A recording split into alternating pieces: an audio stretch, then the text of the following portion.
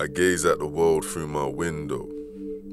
I see that the blocks are falling like autumn leaves, collapsing from top to bottom. It's an implosion, a demolition of the ends.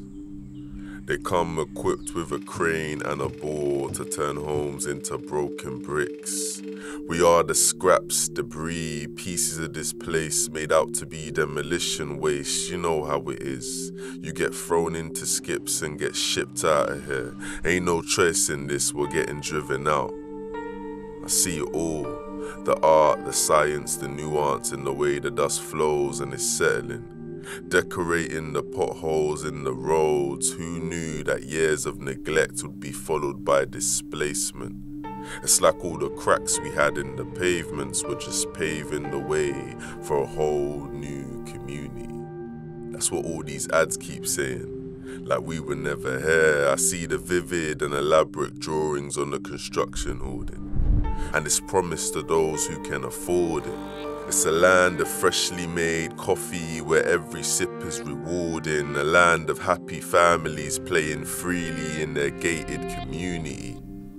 Or at least that's what it will appear to be. They've got no worries. They told me of a place built like a towering wall, too high for us to see over. Built on the rubble of what's been left from deep cleansing of black and brown immigrants, working class citizens, you know, those that took what they were given and made a home. A fortress from the bricks and stones that were thrown at us.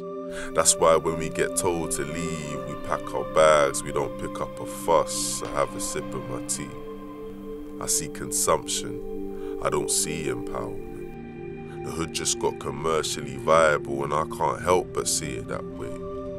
If you're not from here, it's kinda easy to miss. It's just construction, noise pollution, nothing really damaging happening here. In fact, this place needed regeneration. But I've been here for time, like others, helpless, separated by a thin pane of glass, through which I watch this new world unfold, develop without us.